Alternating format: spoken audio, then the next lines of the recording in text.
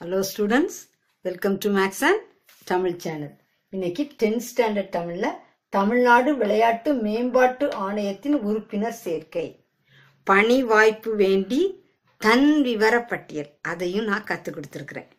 நூலக உறுப்பினர் ஆவதற்கு ஓகேயா அதனுடைய ஒரு சேர்க்கைக்கான ஒரு படிவத்தையும் நான் உங்களுக்கு கற்றுக் கொடுத்திருக்கேன்.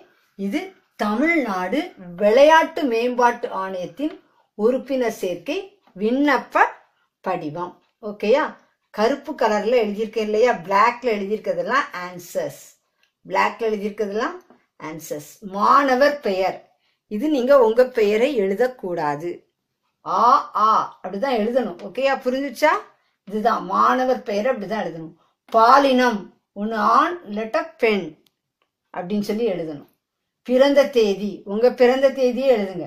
நான் ஒரு உதாரணத்துக்கு நிறைய காரியங்கள் எழுதியிருக்கேன். இது எப்படி எழுதணும் அப்படின்னு உங்களுக்கு தெரிஞ்சுக்கணும் இல்லையா? 05/05/2005. தேசிய இனம் இந்தியன்.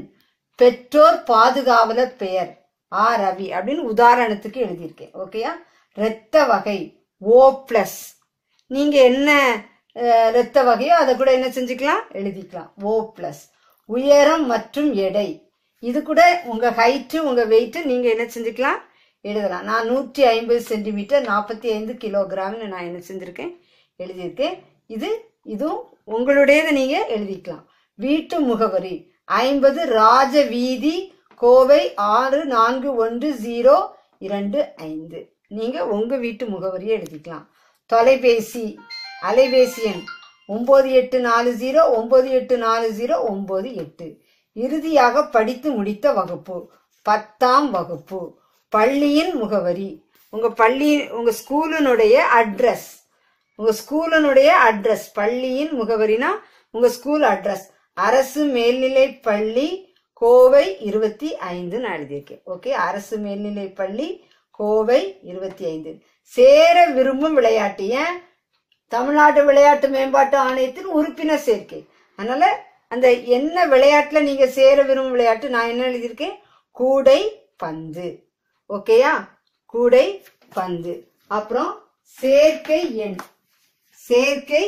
எண்ணுன்னு சொல்லிட்டு நம்ம என்ன செய்யணும், எழுதணும். 1 0 2 4 அப்படின்னு நான் எழுதியிருக்கேன். நீங்க உங்களுக்கு பிடிச்சமான நம்பரை கூட என்ன செய்யலாம், எழுதலாம். சேர்க்கை எண் 1 0 2 4 அப்படின்னு எழுதின மாதிரி நீங்க வேற ஒரு நம்பரை எழுதிக்கலாம். அப்புறம் இடம் கோவை. நாள் 3/3/2020. இதுவும் நீங்க என்ன செஞ்சுக்கலாம், ஏதாவது ஒரு டேட்டை போட்டுக்கலாம். என்ன மாத்திரக்கூடாது, இங்க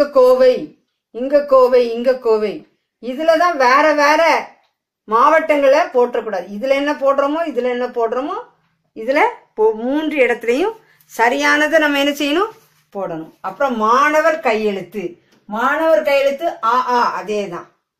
பெற்றோர் பாதுகாவலர் கையெழுத்து இங்க என்னது ஆ ரவி, அப்ப ஆ ரவி. ஓகேயா, உங்களுக்கு நல்லா புரிஞ்சிருக்கும் அப்படின்னு நினைக்கிறேன். விண்ணப்ப படிவத்துல இந்த மாதிரி விண்ணப்ப படிவம் கொடுத்தா எப்படி எழுதணும் அப்படிங்கறத நான் ஒரு மாதிரியான ஒரு படிவத்தை நான் கொடுத்துருக்கேன். இது இப்படியே தான் எழுதணும் அப்படின்னு அர்த்தம் கிடையாது.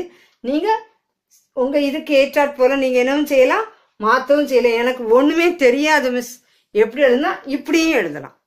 இதே ஃபாலோ பண்ணி நீங்க என்ன செய்யலாம், எழுதலாம். இல்லை நான் மாத்தி கொஞ்சம் வேற இதெல்லாம் எழுதுவேன் அப்படின்னா மாத்தியும் நீங்க என்ன செஞ்சுக்கலாம், எழுதிக்கலாம். ஓகே ஸ்டூடெண்ட்ஸ், நிச்சயமா இது உங்களுக்கு பிரயோஜனமா இருக்கும். This channel helps you to get good marks in Tamil அப்படிங்கறத மறக்காதீங்க. சேனலுக்கு சப்ஸ்கிரைப் பண்ணுங்க. தொடர்ந்து வீடியோஸ் கிடைக்க பெல் பட்டனை கிளிக் பண்ணுங்க.